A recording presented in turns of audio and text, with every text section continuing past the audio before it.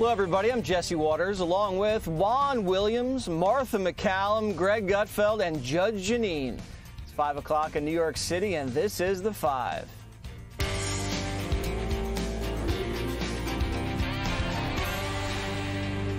It's a huge weekend for conservatives at CPAC down in Florida.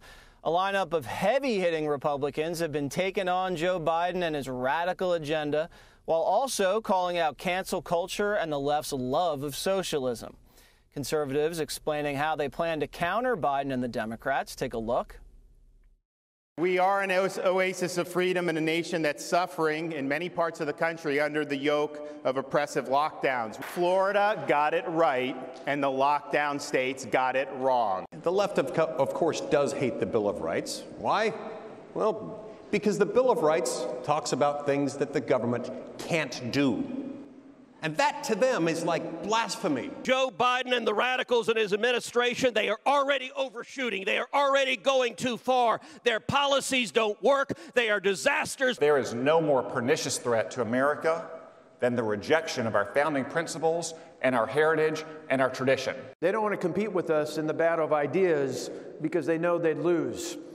They just want to cancel us. I want to make sure you're all aware of President Biden's new slogan: open borders and closed schools. And Donald Trump is set to return to the national spotlight with a big speech at CPAC on Sunday. The former president is expected to rip apart Joe Biden's disastrous policies and lay out a path for Republicans to retake Congress in 2022. Judge Janine is down there at CPAC in Orlando. All right, two questions for you, Judge Janine. Who had the biggest response so far of all the speakers that you saw? And what was the general theme of most of the speeches, in your opinion? Well, I think that, it really was a tie between Ron DeSantis and Ted Cruz in terms of the greatest applause. Ted Cruz was very fiery. I mean, he was taking no prisoners today. And in terms of the theme, Jesse, it was all about, getting back to America and the America that our founding fathers intended. And that means freedom of speech, the Second Amendment, the ability to survive in a country where leftists and socialism seems to be the desire. And it was almost like I felt that it was a run-up to a presidential primary, that all the big contenders were there, that they were getting ready for the big game, that they wanted to be seen as a person who, for example, Mike Lee talked about the Bill of Rights. Each candidate, so to speak, up there, from Ron DeSantis talking about COVID and how his state was open. And it was a theme that played throughout the whole day, because when you get to America, Jesse, especially if you're from New York, if you get to Florida, you realize everything's open, the sun is shining, the restaurants are open, people are happy. And I did a little old-fashioned street justice, Jesse, and you'll see it tomorrow night on my show. So that was fun too. Good. And aren't you speaking down there as well?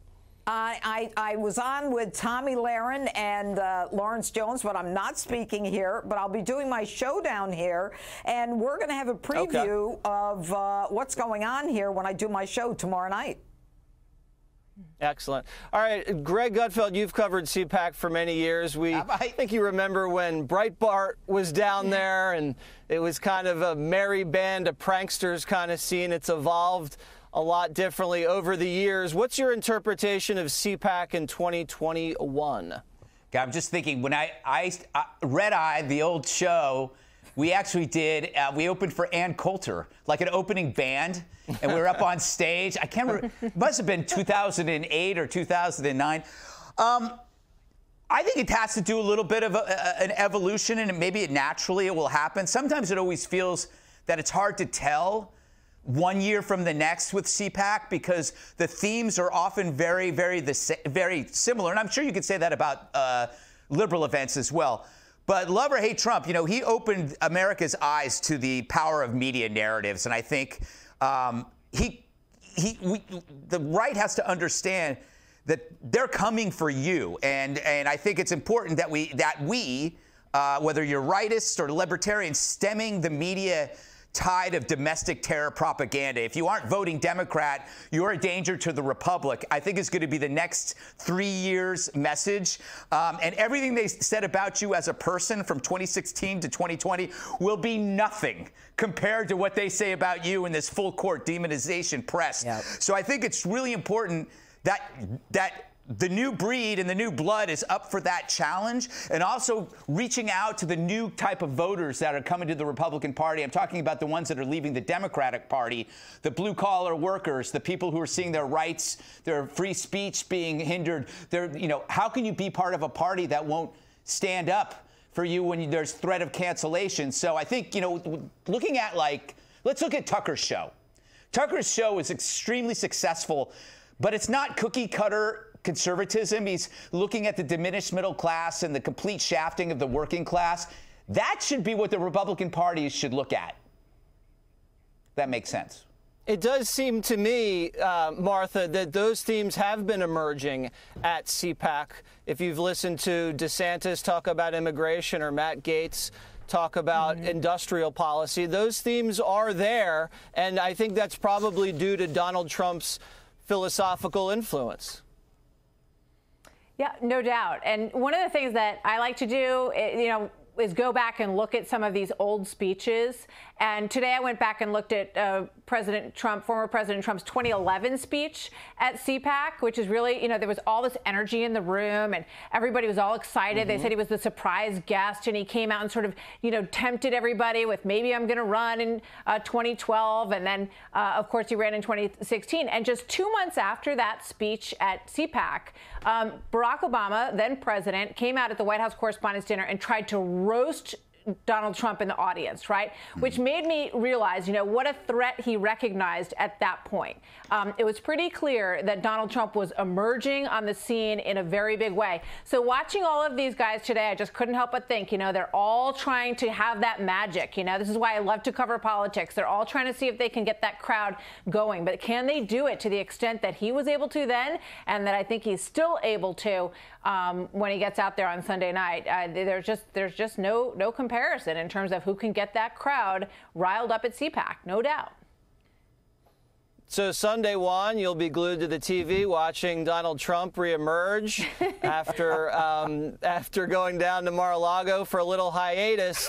What are you expecting from Donald Trump? Are you happy that he's back on the scene? Are you concerned? What does Juan Williams think? Jesse, I think only one thing can come out of CPAC that really matters, and it's Donald Trump's speech, and it's whether or not Donald Trump says, oh, you know what, that election was stolen, and I still want my fair treatment, and I think we need to fix the system because it was stolen. Or does he say, you know what, I was wrong, and Joe Biden is a legitimate president of this country, and we need to move on? To me, if he talks about cancel culture, if he starts talking about the size of the stimulus package, it doesn't affect anything that impacts me or you. It's all about whether or not he stands with the people who conducted that January 6th insurrection, or whether he says those people behaved abysmally and they don't deserve our support.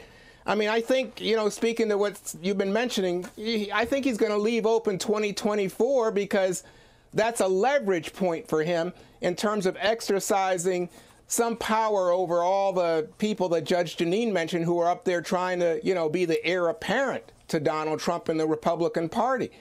But I just don't think that makes much difference about 2024, even though Mitch McConnell now says he would back Donald Trump if he is the nominee in 2024. I just don't think that's it. I think what it is does Donald Trump finally say, I got beat in 2020? I don't expect to hear that, but I do expect him to look forward. That's going to be the big game. I wouldn't count on that. All right. Coming up,